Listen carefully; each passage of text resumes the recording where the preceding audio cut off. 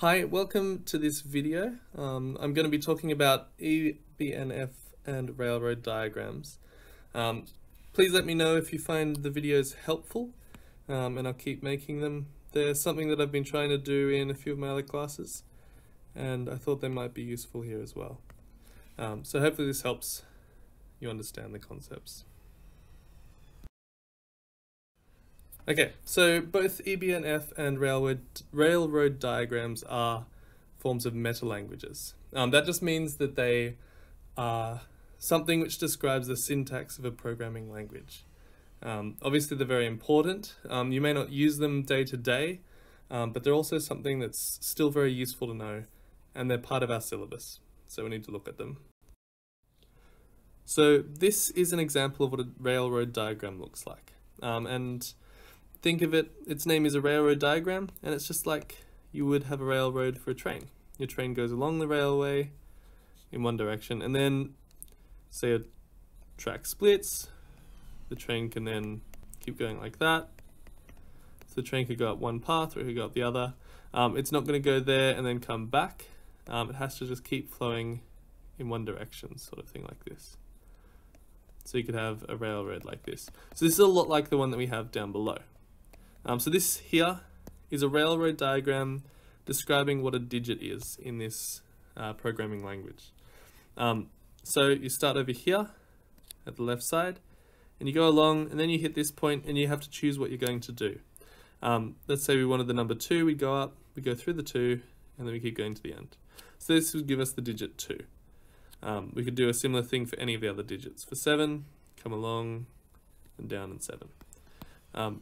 So in Python, we don't look at digits. We have integer would be the smallest number because it's such a low level. But when you're looking at syntax, these are really important to know and to define. So that's what a digit is. Here it gets a bit more complex. Now we have an integer. So this is like our integers in Python. So we're going to start here. As always, we go across. Then we get to this point and we have to make a choice.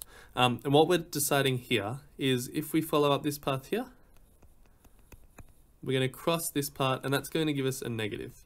So we're going to have a negative sign in our integer. So it's going to be a negative integer. We go across, and now you come along to digit. So digit here is, you'll notice that over here we have our numbers in circles. That means that they're defined here. They're just, in our syntax, they're going to look exactly like they look here. So 0, 1, 2, 3, etc. Over here we have a box. Now a box is essentially like a function or a variable. It means that it's defined somewhere else. So when we have a box, it means it's defined somewhere else. Here we have our digit. So this box here is really referring to something that looks like this. So we come along, we've gone negative, we go across, we get to digits. So we're going to add one of these digits. Let's say we added a 2. Then we go through, and now we have a choice again. We can decide to follow this loop and come through and choose another digit. Let's say we choose 3. And then we can come out and we could choose to go another loop, or we could end. We're going to end this time. So we get the integer 23. An alternative that we could have done, and I'll do this in a different color, is we could have started here as before, come along, and this time not choose to be negative. So it's going to be a positive number. We come along, we can go digit. So let's say we choose 8, and we could go through. We add 7, and we could keep going through another 2 times, and 3, 1, and then finish. So both of these are examples of possible integers that we could define in this syntax or programming language. This last one is to define some text, and this is more maybe like a variable. Actually, I'll rename it as variable. Variable name. So you'll notice that each of these things here just defines or tells us what we're defining. So here we're defining our variable name. And I'm not sure if in Python, I assume, but other programming languages, you can't start a variable name with a number. You have to start it with a letter. So that's what we're doing here. We're starting here and we have to go through letter. So we're going to have a letter, and I haven't defined letter for you. We'll just assume it's any of the alphanumeric letters, or any of the letters in the alphabet, sorry. So let's say we choose our letter to be an S. So we're going to make the variable name string 1. So we go through here, we get our letter, then we come and we have a decision. We're going to go for a T, so that's another letter. We come down here, we add our T, we come up, we decide to loop, we then come down, we go R, another loop, I, another loop, and another loop, we get our G, and then we wanted to end it with a 1, so we're going to loop again. This time we're going to go down to digit, we put our 1 in there, and then we exit. So string 1 would be a completely valid variable name. However, something like var1 with an underscore, in this definition of variable name, wouldn't be valid, because this little underscore here doesn't appear in letter or in digit. So therefore in this syntax, or if it was a programming language where this was how you define your variable name, you couldn't have variable names like that. Python obviously is a bit more lenient than this variable name is here, but hopefully that helps you understand a bit about how railroad diagrams work. Now we're going to quickly look at EBNF, and this is a way of writing out equivalent things of our railroads. So here we have our digit from before. Now remember our digit, we start here, we go through, we choose a digit, and then we complete. We would write that like this in EBNF. And all that we're doing is we're putting these symbols, and these just mean OR. Yeah? So we can have 0 or 1 or 2 or 3 or 4 or 5 or 6 or 7 or 8 or 9. So digit is going to be one of these letters. So you want to remember that symbol there. So this symbol means OR.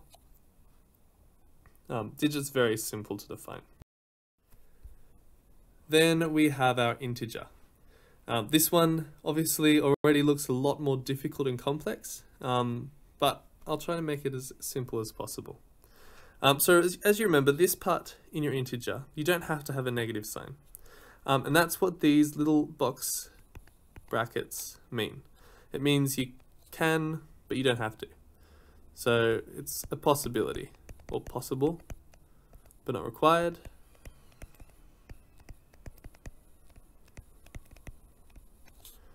These symbols here. Now we have this little minus, so it's going to be, you could have a little minus, but you don't have to. Now we have our digits. So this part we get to. We have to pass through digit at least once. So we have digit here by itself. Now these little arrow symbols, these mean, again, that it's defined somewhere else. So it's like using a square. So it's defined somewhere else. So that means that digit, whatever digit is going to be another thing which we could divide in EBNF, like we did in the previous slide. We're just referring to something that's found somewhere else. So we go through our digit, and now we have a choice as before. We can go through the loop and add a digit, or we can end. And so we come to these symbols. So when we have the curly, we have the curly braces. This means that we have a potential loop. So we have a choice to loop. So we could continue to add as many of these as we would like to. So here we've got 3 new symbols. We have our square brackets, which mean that you can, but you don't have to have whatever is inside of them. And it doesn't have to be something like a minus, it could be a digit. So it could say, we could start with a digit, but we don't need to, etc. We have our arrows, which means that this thing is defined elsewhere. So look there for more information about it. And here we have our choice, or our loop, or our curly braces. So you can do these things as many times as you want, but you don't need to have one at all. Finally, we have our text. And this one is actually easier, well, pretty much easier. It's using symbols that we've seen before. So far we've had this symbol means that it's defined elsewhere. We've got that coming up a few times. So it's defined elsewhere.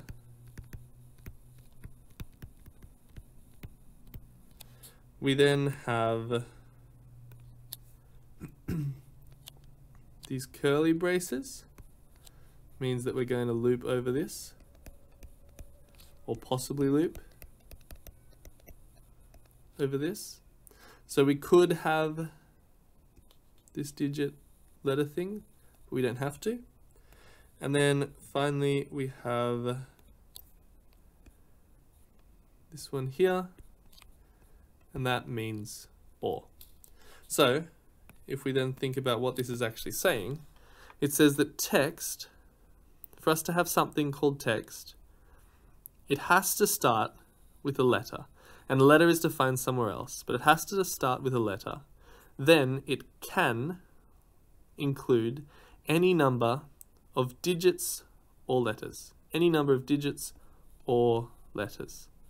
So for our text, we could have, have to start with a letter. We could have L. Then we go through. We could have E as another letter. We could go through, loop again, or we could have a number, 1, or we could have another letter, F, or we could have another number, digit 7, and you can keep going, or you could just stop there. So that's an example of how text works. I hope that makes sense. Now this is just a quick summary of what we've been looking at. So we'll start with loop. In a railroad diagram, we have a normal sequence, left to right, and then a loop, we loop back on ourselves. In EBNF, we're going to see those curly braces. Now you can go through a loop, but you don't have to. Defined elsewhere, a railroad diagram is going to be a box. EBNF, we have our pointy bracket shapes there. So that means that it's defined somewhere else. Used as is. In a railroad diagram, we have a circle, and then we could have, say, plus, and then it's going to be a plus in a thing. I better cross that out so it doesn't confuse you. In EBNF, it'd just be text. I won't draw anything there. A choice in railroad is just a branch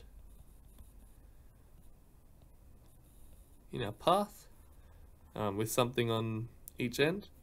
In EBNF, a choice is just the straight line up and down.